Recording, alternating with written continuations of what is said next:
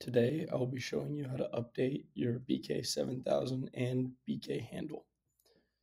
First, you'll want to make sure that your BK handle is on and ready to pair, if not already paired. As you can see, my firmware is not at the most recent, so you will go and pair your handle. You can skip these steps if it's already paired. As you can see, the last 4 digits of the MAC for me are F444, so I'll connect.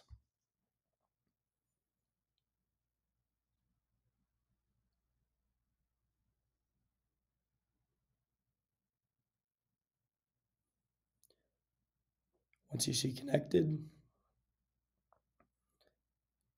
your device will then let you know that your handle version is outdated and will automatically update your handle.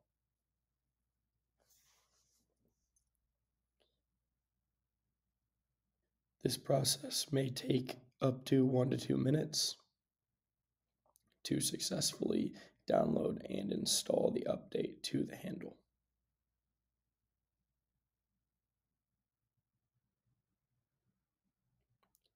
You'll want to make sure that your BK7000 and handle are both fully or near fully charged and do not power off your handle while it is updating.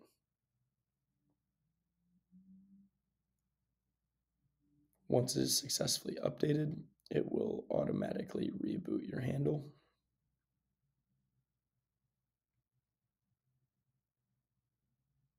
Once it's complete, you can select OK, and then click the bottom 3 circles and scroll down. As you can see, my unit is automatically connecting to my handle.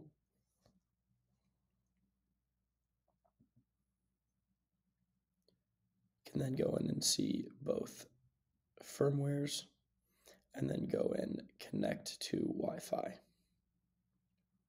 Once you're connected to Wi-Fi and everything loads through, it will ask you if you have a handle. You say yes and click update. This update will also take 1 to 2 minutes typically. Once it's updated, you can follow the simple steps on your device.